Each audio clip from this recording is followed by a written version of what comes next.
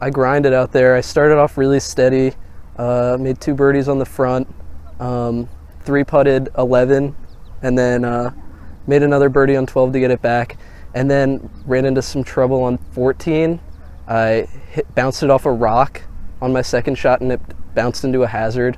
So then I ended up making a 10-footer for double there. After that, I had to just say to myself, all right, let's restart here. We're all even here. Win the last few holes, and then just stayed positive and knew something good would happen. So I kept it together and then made birdie on 18 to win it. Had a bunch of top fives. My last 2 opens I came in 3rd and then 2nd. So I've been really close, and it feels awesome to finally get over that hump. I want to thank my parents for always supporting me. We've had some low points in golf, but they've always been there to support me. I want to thank my coach, John Scott Rattan. Transformed my game in the last few years. It's been awesome.